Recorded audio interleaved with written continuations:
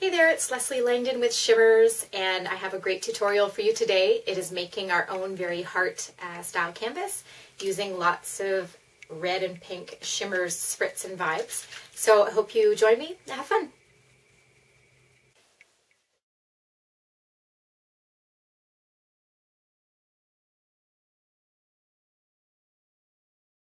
Alright, so we'll be using a canvas that's 11 inches by 14 inches.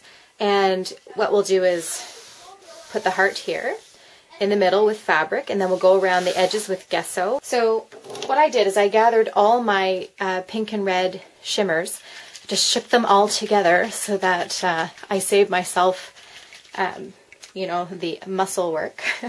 So I've got Pop Art Pink, this is a Vibez. I've got Barn Door, and that is a Spritz. I've got Ready or Not, and that is a Vibez. I've got Razzle Dazzle Berry, and that is a Vibez. And we have Cotton Candy. So what I'm going to do is I've taken just a regular white cotton fabric. It's flat, so that when we stamp on it, we'll get a really good impression as opposed to canvas, which has a lot of texture. So that way we'll have some really cool images to look at on our heart, not just, you know, plain fabric. So what I'm going to do is I've you know, pieced them out as if I'm going to cut a heart out later, so I have enough fabric to work with. And I'm going to spray each one a different color. Start with this one. So this is Cotton Candy, and I'll spray a couple with Cotton Candy. I'm not worried if I get some on the other pieces because you just add to the color that way. So this is Razzle Dazzle Berry. You'll notice this is going to be a lot bolder. I'll do a nice big one here. All right, maybe one here. Okay, then I'll take Ready or Not. So this is a nice red color. It's more red than the darkest pink. You know, it's really hard to get a good red, but this is a really good red. Okay, I might spray this one too. So next we have Pop Art Pink. Oh, sometimes when you try and spray downward, it doesn't work that well. So just lift up your piece and spray head on.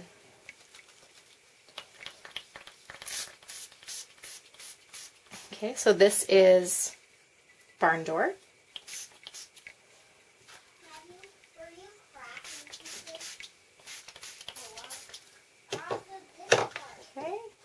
So I think I'm going to go back and use some Razzle Dazzle Berry, just here and there. So we've got a nice assortment of colors here. This will make up our heart. So we'll let that dry, and then we'll come back to do some stamping. Alright, so now all our pieces have dried, and you can see that I started stamping on some of my pieces of fabric. I'm using a Unity stamp set, and I'm also using Staz-on Jet Black.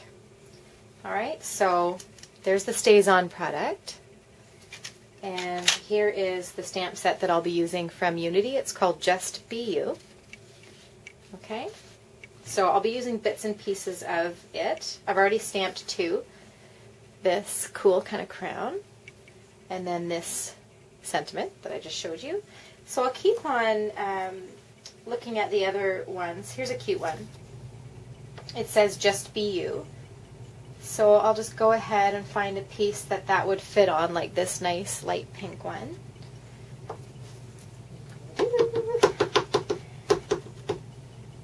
And I like to ink my stamps while they're on the block and sitting on the table. Okay. Press firmly. You should get a nice impression there. Just Be You. So if you can imagine what our heart is going to look like, we'll have not every piece I want to stamp on, but I want to stamp on pieces here and there. So I'm going to keep on doing that, and then we'll come back and we're going to be ready to start pasting the heart together.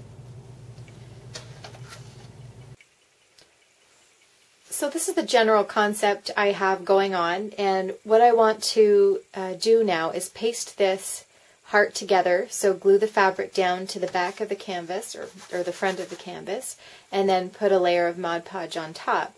And then what I want to do is then decorate around here, and I was thinking that blue would be nice. Okay, so I've got here some Mod Podge.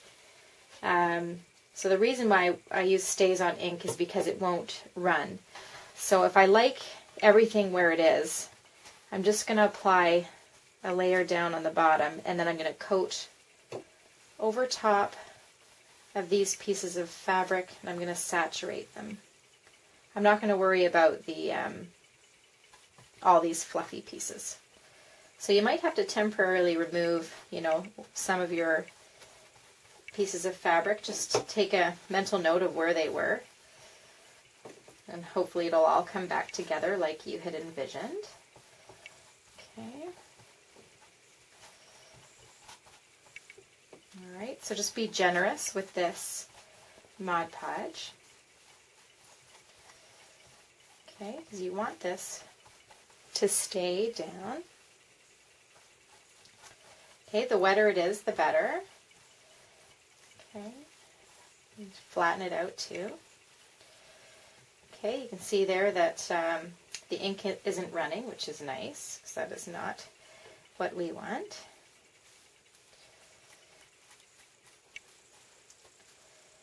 Okay, I believe that was there. Either way, you know, if it's not as you had pasted before, no worries. It's still going to look good. Okay, so I'm going to continue doing this, and the video should magically reappear when I am done this process. Alright, and here we are. It's miraculously put together. So I'm just going to take you through this process just of applying one more coat of the Mod Podge to all the pieces of fabric. This will just ensure that it all stays down and adhere to the canvas. Okay, so don't be shy because this dries clear. I'm actually using a matte finish, so it won't be that glossy, but you know, Mod Podge sells some product that you could buy that has shimmer in it and that has a glossy finish or whatever glue you would like to use that dries clear, you can use. Okay? Alright, so the next step is to go over this canvas with some gesso paint, and we'll do that around the edges, and we'll actually kind of come in a little bit here and form our heart a little better than it's, you know, looking like a square choppy heart. We'll fix that. Okay? So here comes the gesso part. I'm using this Claudine Helmuth Studio paint, and this is from Ranger. So I'm just going to go around the edge. Okay. Now I'm going to try and go in and make this appear more like it's a rounded heart at the top.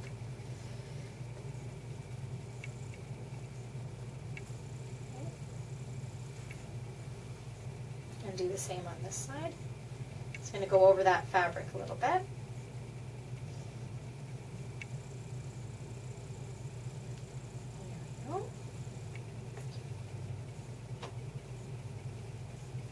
Okay, and I'll come back and I'll do a couple coats like that.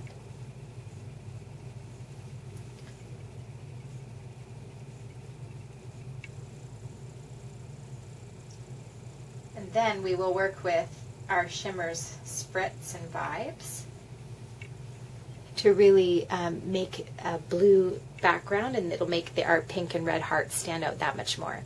Okay?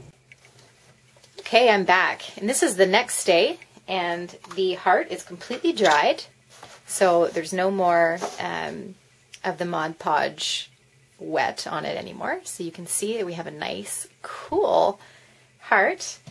This has been applied with one coat of gesso, so now it's time to apply the second coat, which will be thicker.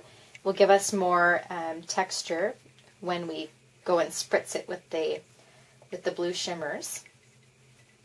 Okay, so all you need to do now, second coat, and then we will come back and shimmer it. Now we're ready to do our spritzing and our spraying. So I have 3 colors here, 3 different colors of blue. I have Seafoam, Jeni Bleu, and Eucalyptus. Okay, so give them all a shake. I'm actually going to start with my Jeni Bleu, and that's going to spray most of the outside. And then I'll use these other colors just to fit in the rest. Okay, so I want to avoid spraying on top of the heart, so I just have a blank piece of paper here, a scrap, and I'm going to cover the best I can the heart. And I'm going to squirt around here. Okay. I'm going to do this side.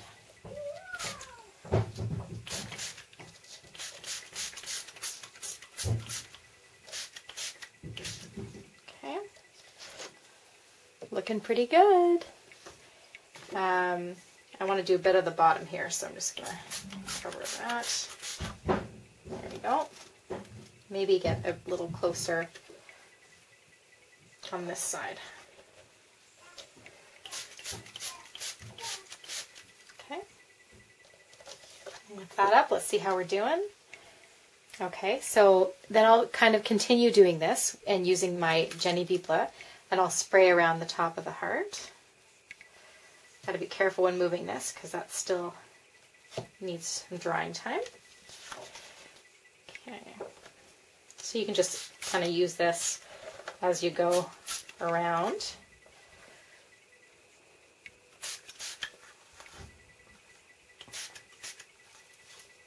Okay. Be careful here.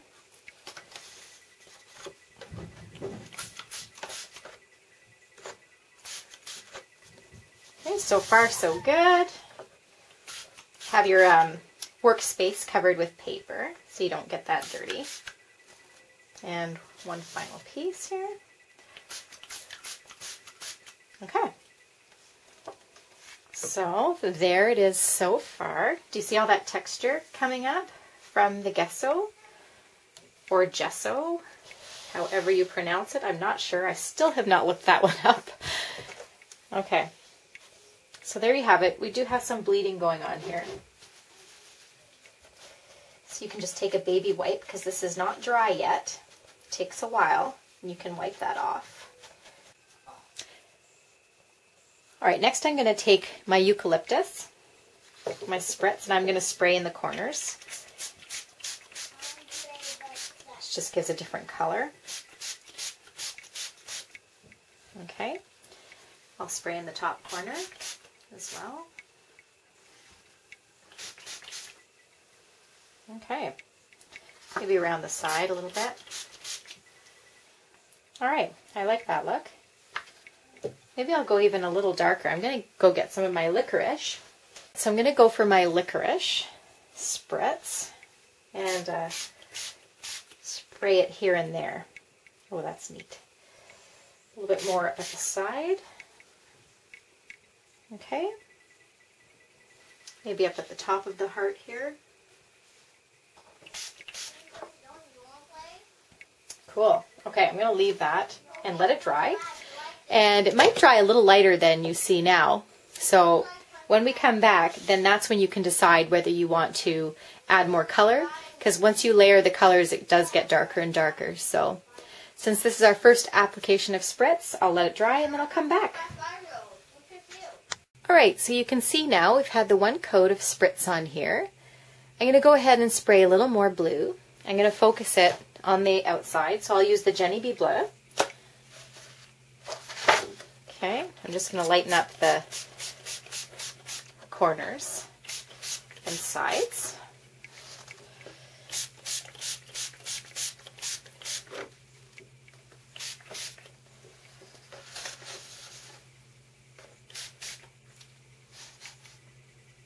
And maybe here a bit. Okay, so I'll stop there. Maybe I'll put one in the corner. All right, that's looking nice. I think I want to stop there with the colors. Then I'm going to go on and continue to embellish this, and you will see the end result. All right, so I'm back, and I have done a lot of embellishing here. And I wanted to show you just one final thing that I discovered as I was going. I really wanted to make this, to make that texture really stand out. So what I did is I applied a silver marker over top of some of the textured parts. Okay. So that was the last and final step in the technique on the gesso part. So I'll show you what I used. This metallic pen. So it's called Metallic Painter's Medium. You can use a gold leaf pen as well. So gold or silver leaf or metallic pen. And just, you know, all you do is really just draw over the parts that are sticking up. You're kind of bringing it out like it's embossing. Okay? So it looks pretty cool. Alright, I'll take some photos of this, which you'll see in the next part of the video. Create art from the heart. Okay, bye-bye.